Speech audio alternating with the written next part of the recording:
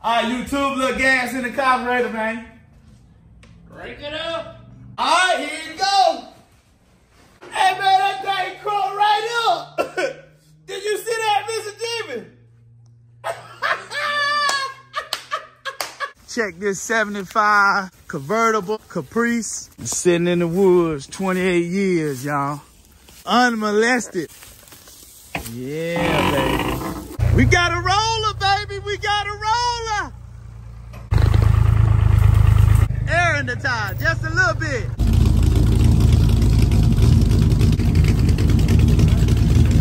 We got both donks in the garage now, man. Whenever we pull the car out the woods, man, we tore that up in there. I don't know if you can see it or not. There it is right there, man. Actually look pretty good. We fixed the switch mechanism. We re-greased up all the moving pieces inside. We replaced the signal switch. I got the steering column all installed back in here. We got to crank this baby up. This car hadn't been crunk up in 28 years. I want y'all to see us try to crank up this 75 convertible Caprice that we pulled out the woods after 28 years, YouTube. But before we do that, I want to ask you a question. How would you like to know how to do an LS swap in an old school car that run like this?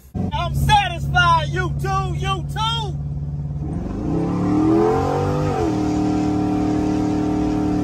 '72 convertible Impala LS3 swap.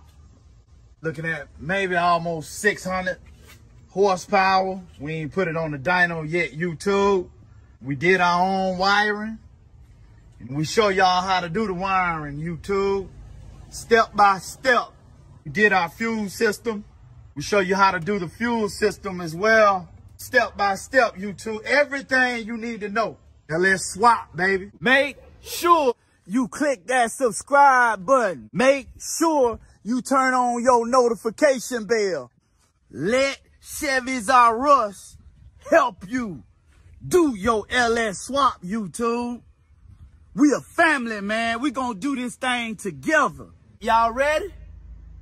Let's get it, YouTube.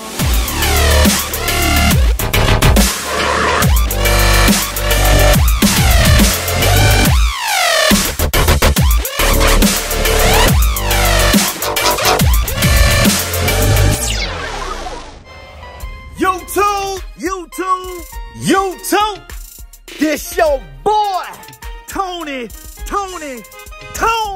coming back at y'all one more again, YouTube, with another great video on Chevys R Us, man. Y'all already know what time it is. We in the garage, and guess what? Ain't nothing nobody can do about it, YouTube.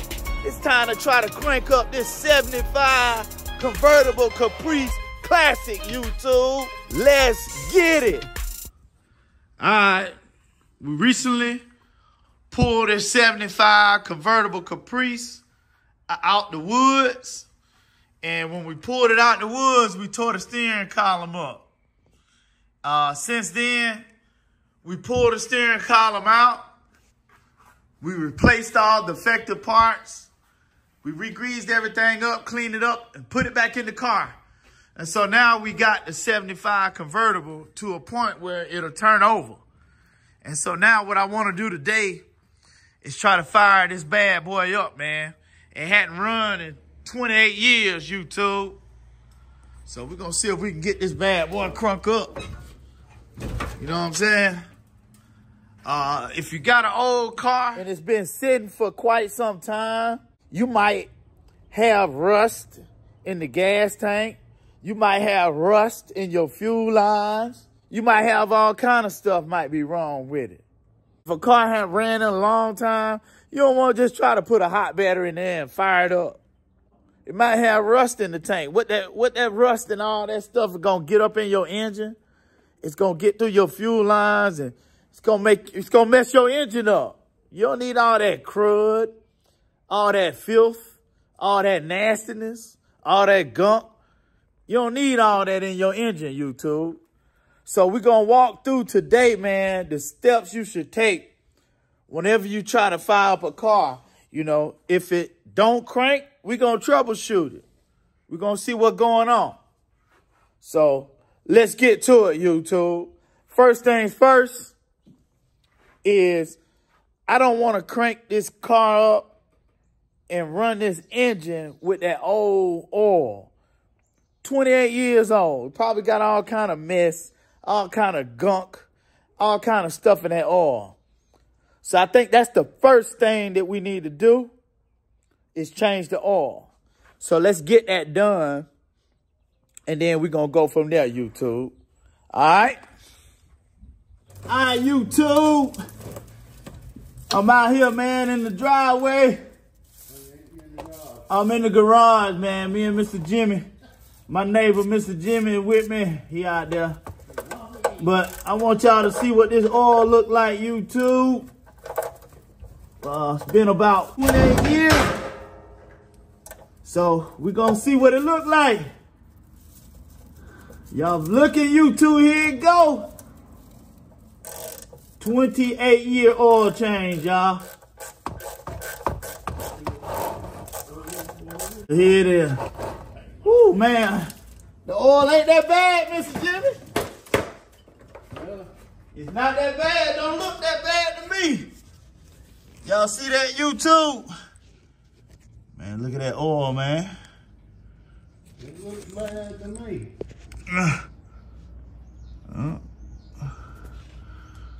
28 years, y'all.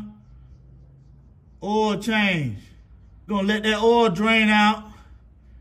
And we'll be back with y'all in a minute, YouTube.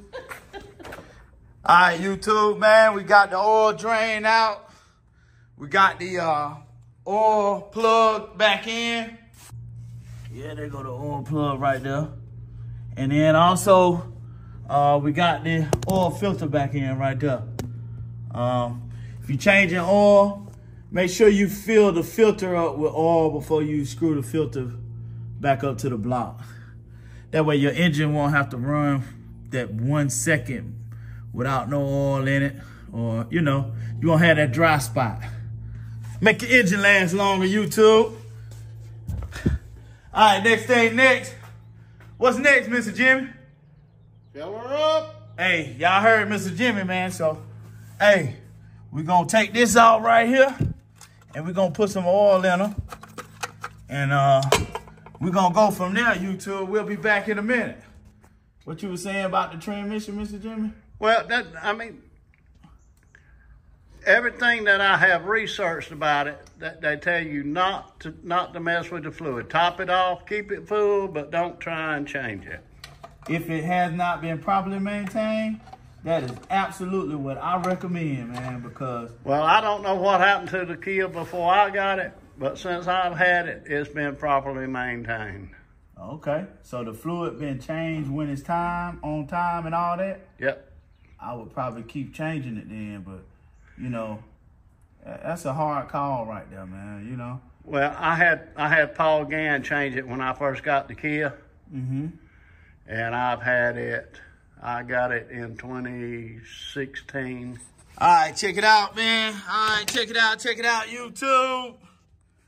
Hey, man, y'all see the fuel pump right down there, man? Y'all see that fuel pump right there? And y'all see that hose right here?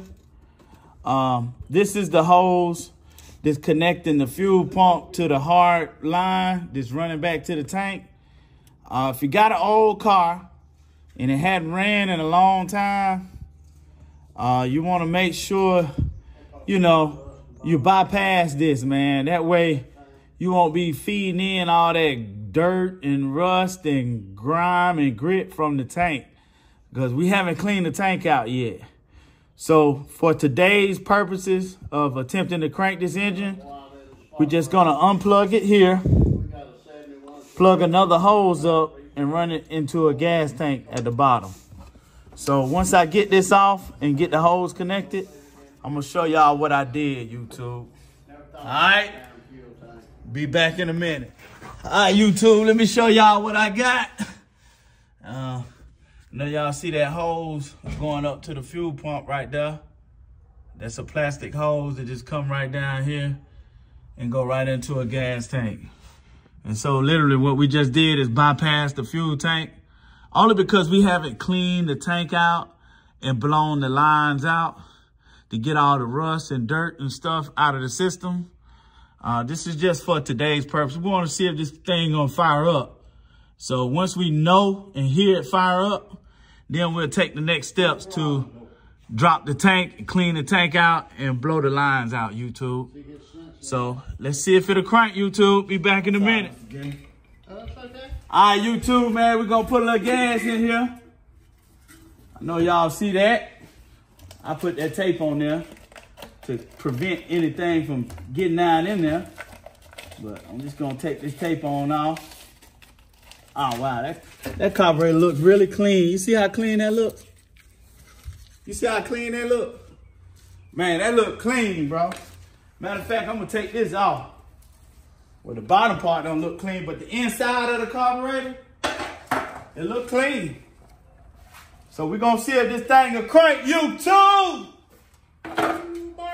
Y'all ready for it? All right, YouTube, little gas in the carburetor, man. Crank it up. Let's see what it won't do, y'all.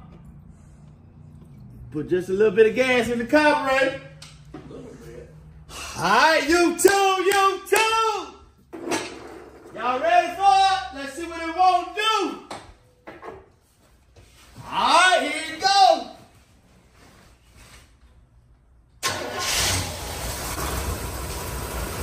Holy matrimony! Did you see that? Man, that thing cooked right up, my God! Hey, man, that thing cooked right up. Did you see that, Mr. Jimmy? Oh, snap! Hey, man, 28 years, YouTube. 28 years. Hey, man, let's see if it'll do it again. I don't believe you made it.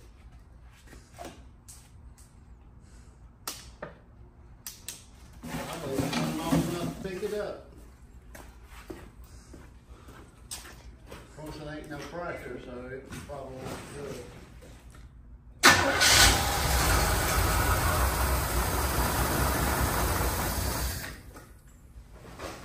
I think the fuel pump might be going out, man.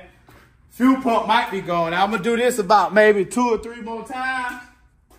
And if it don't run on its own, then that means it ain't picking the gas up. Well, you're gonna have to hit gas. You're gonna have to hit the accelerator to help it pick it up. Well, I'm gonna try that. Yeah, I'll try that. Let's try that.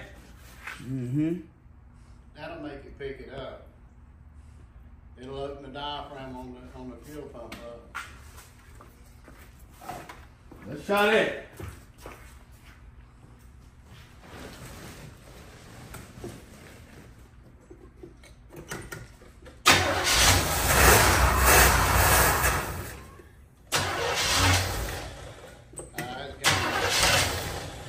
Fuel pump gone. I tell you what I'm gonna do.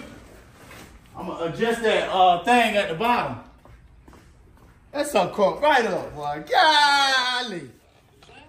I think if the fuel pump's gonna work, I mean, you get that diaphragm close, but it'll start pumping. I don't think it's working though. That it's running from the gas I poured in the bowl. I don't know. As long as you kept revving it, I guarantee it kept running.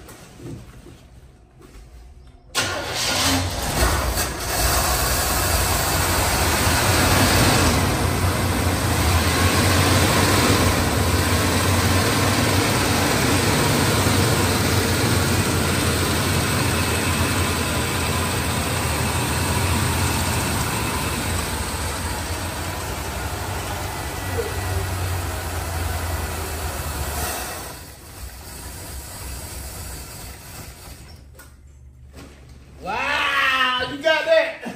Hey, man, that thing running smooth, man. Y'all see it, YouTube? Hey, we'll call that a win. Major, you heard it running? You want to see it run? You want to see it run? Plain.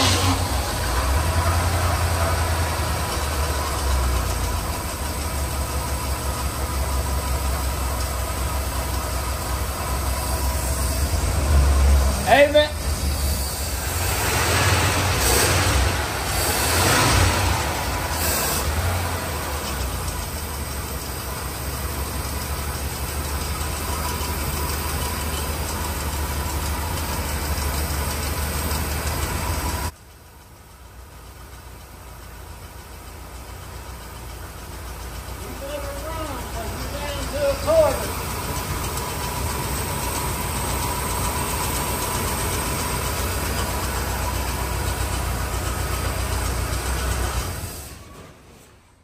Now that we know that the 75 convertible Caprice Classic behind me runs and the engine cranks up and runs, our next step is to clean out the gas tank and to blow the lines out with compressed air. And what that's gonna do is that's gonna clean all the rust and get all the grud, the dirt, the water, everything, get all of that out of the gas tank. And also it's gonna clean the lines out so all that stuff ain't getting up in your engine. So we're gonna do that next. If it doesn't run absolutely smooth, we're gonna probably end up rebuilding the carburetor as well. And it's got an original 2-barrel carburetor on the car. I know probably some people saying, put your 4-barrel on there. I mean, the car is in all original state. So at this moment, we're going to leave it all original until we start our LS swap. So y'all can look forward to that, man. Look forward to those videos coming up. If you have not subscribed to the YouTube channel, make sure you go ahead and click that subscribe button. Do that for me right now, YouTube. And also turn on your notification bell. That way you'll see all of our videos when we post them. And I need for y'all to drop me a comment and say, look, I'm riding with Chevys R Us, Tone. You too, you too.